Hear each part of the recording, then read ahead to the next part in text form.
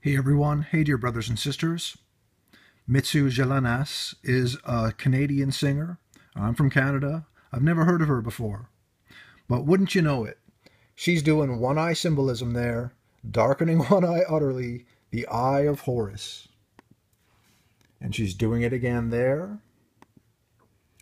She's doing the vow of silence. Is she keeping the secret about the biblical world, about fame, fortune, and success, and most likely about Freemasonry, because she's doing the Osiris Risen Freemason pose, hanging out on the Freemason checkerboard, and that good old Lucifer light enlightenment pose, right? The Uttara Bodhi Mudra. It is a gesture taken from yoga that is supposed to represent supreme enlightenment. It is not. It is the false light of Lucifer. Satan deceives the entire world. And it's also the pride of humanity to pose like this. Brothers and sisters, everyone else, God bless you.